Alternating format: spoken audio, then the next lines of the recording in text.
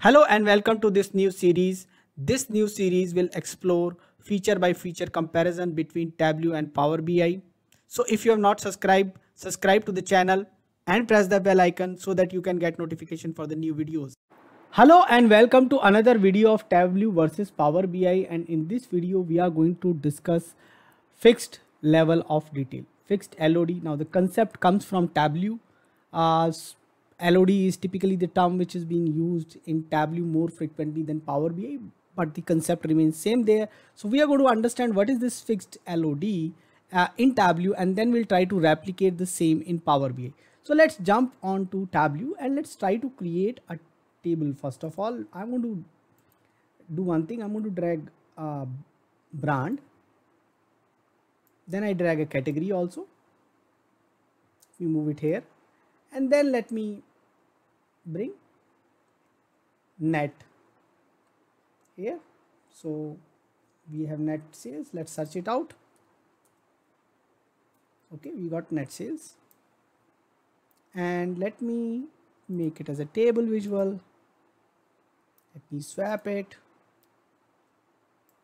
Brand and category together. Okay. So now what happens in this case is we have this category and we have this net value. Now if you want the percentage of total, you know that you can go to quick measures and you can have percentage of total. What happens when you record percentage of subtotal? Now one more challenge is there when you want to have percentage of subtotal is basically, let's say I filter a category. Out of the two category, if I filter a category, okay, let me also show filter.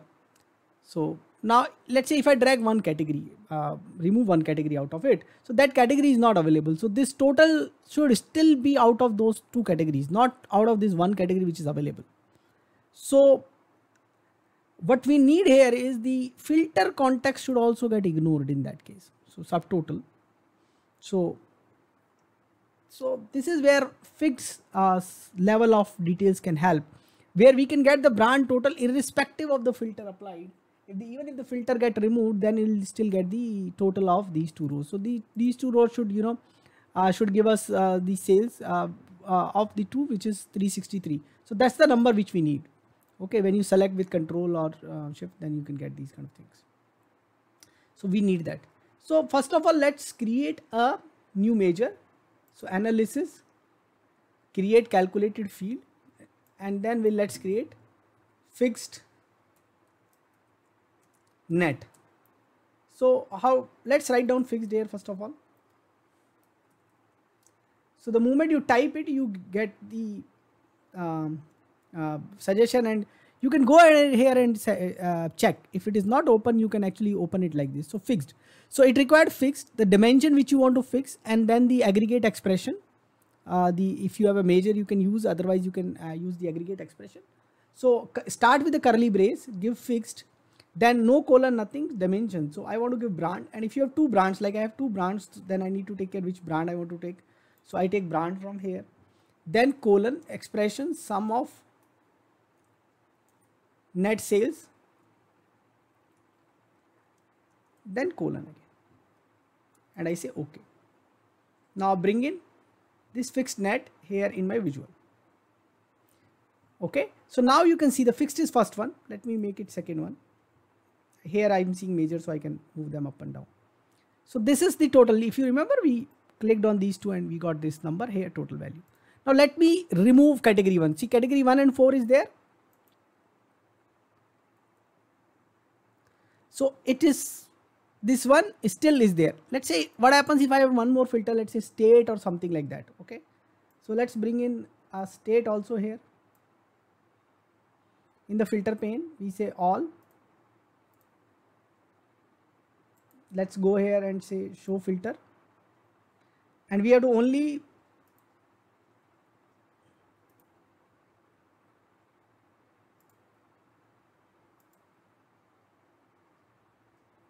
okay. So you can see brand one, if you still see the total is same, though this one is changing. Okay. So filter is not going to change the total. It's going to remain same. So brand one is going to remain same. And now I can get a measure which is percentage of subtotal. So I can go ahead and say analysis, and I say create calculated field, percent of brand, and then I say sum of net sales and divide by sum of net fixed net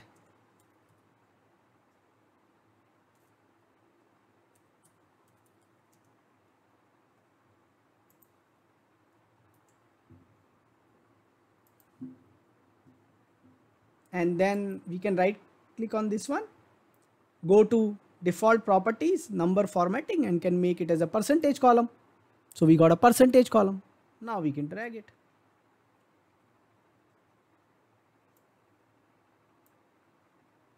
Okay, so we got it. And let's say if I remove category 1,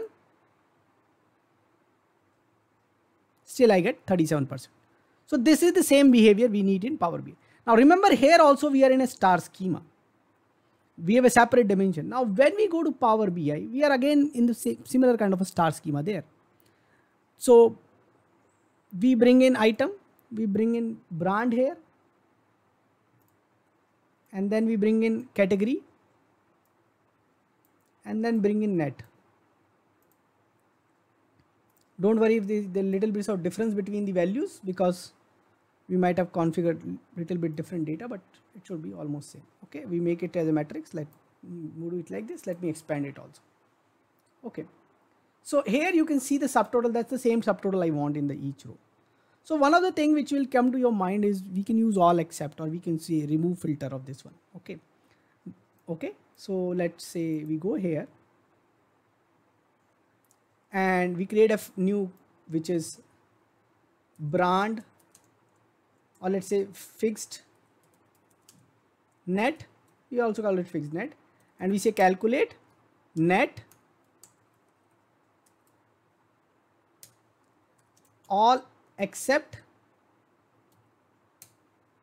and what's the table? Item table we have. Item contains brand, item, brand, and we use it. Okay, so we go and use item brand fixed net. We created one. Let's search it and add it. So fixed net. So now you see this number is same. Now the test is not yet over. Now let's bring in category as a filter. So we go to the category, we bring it as a filter, and let me give a little bit of space because we won't like. And let's say I say category 1. Now this is correct. So even if it's a category 1, and let's select few things with control.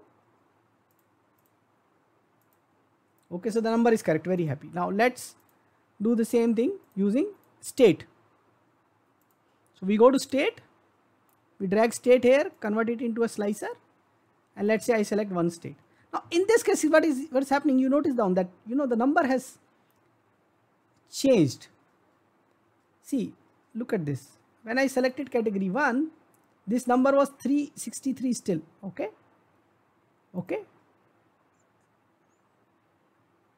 Till the time brand was available, it was giving that number. But the moment I go here, this is not 363. The cross dimension has come. So in across dimension scenario, it is not working like fixed LOD, which was Tableau was doing. So now how can I make it fixed LOD of Tableau? So let's do one thing. What we can do in all except, we can also use the sales table and the dimension related to sales table. So we say all except sales item brand. Let's try this out now. Now this is there, number is there, and let me select category 1. Still it is working. Now let me say Alaska. Now even when I say Alaska, the number is still same. You can see the same numbers 363,881.159. So in this manner we can do. Now there could be little bit more differences where you might have to add all or everything which still you want to display when nothing is available. Those kind of things can still happen here. But the basic concept is here, when you do fixed LOD, Here you should have the center table, the table from where this measure belongs to. That is where you are going to make sure that it's actually not getting that filter. Other than this thing, nothing getting filtered out. Okay, this is what we want to still have the filtering done, like, because we need brand level total, so we still need the filtering to be done for this. So this is what you can get now. So it's equivalent of what we have. You should not treat them exactly same. Little bit difference could be there in the implementation in both the tools, the way it behaves finally, but very similar stuff you can get it here using this approach. So go ahead and try this out. Do let us know what else you want us to cover in this particular series, Tableau versus Power BI. Thanks for watching this video. Thank you. Get involved. Keep asking questions in comments. Subscribe to this channel and press the bell icon so that you can get notification of our new video. Keep watching.